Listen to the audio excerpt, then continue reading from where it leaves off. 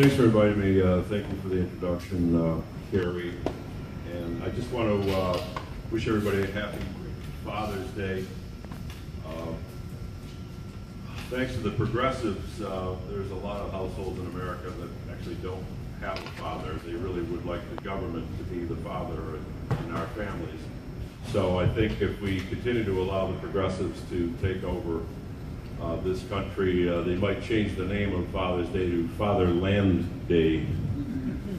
I wrote a book called Progressivism, a primer on the idea of destroying America.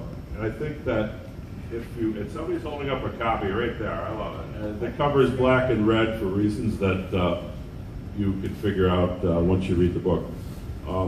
I think the book is very useful for understanding the reaction of progressives to mass shootings. We just had a tragic episode the other day. In the book, I talk about the fact that progressivism is a kind of self-imposed mental disability wherein the progressive convinces himself, without any facts or logic, that government action is the solution to all human problems, and therefore the progressive becomes blind to any evidence that the government itself may be the culprit.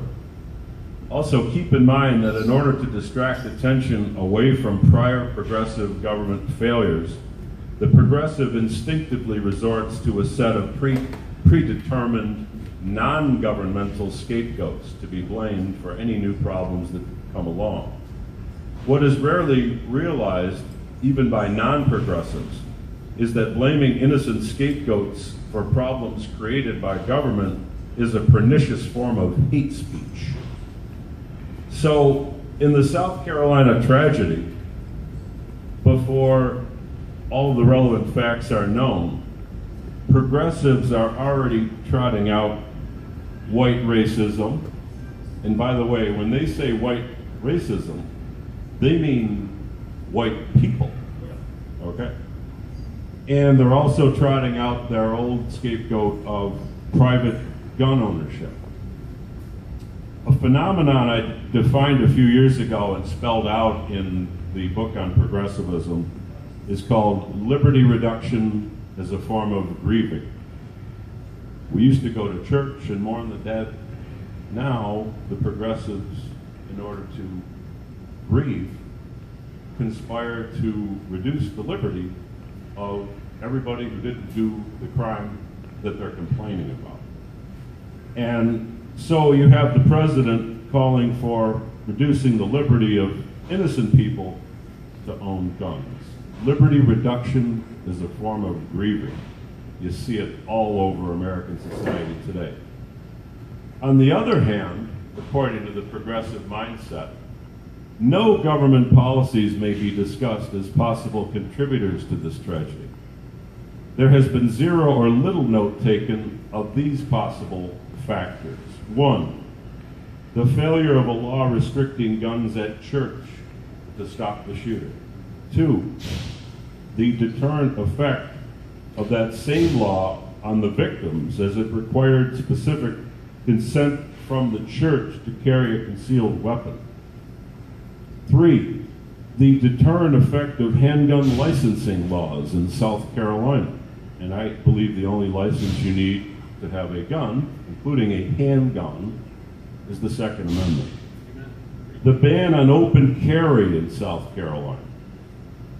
The fact that the government takes people's money and usurps tremendous power and promises to keep people safe and yet provides little actual protection in advance of crime, as in this case. My colleague Tom DiLorenzo says very often the police serve as crime historians. They show up, draw a chalk line around your body after it's too late. 6, the fact that the perpetrator was able to freely access the church from a government-owned street on which the state allows any and all criminals and terrorists access. A fine point, I admit. But again, let me make this clear. The government in the United States guarantees the right of the most dangerous criminals and terrorists to come right up to your doorstep on their public road. Walter Block, the great Austrian economist who wrote a book on this subject, I think will appreciate that point.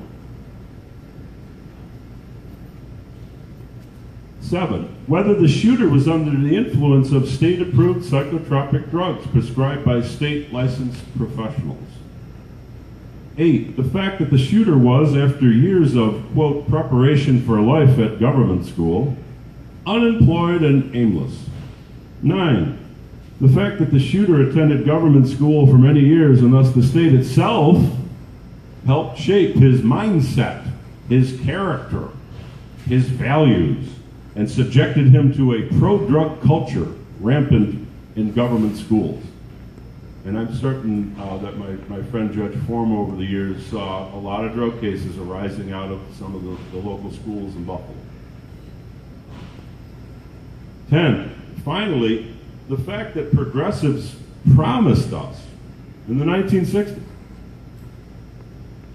when I was just a kid, but watching very closely the developments in the civil rights movement, that if their various policies and programs to improve race relations and improve the social and economic welfare of African Americans were followed, that enormous progress would be made.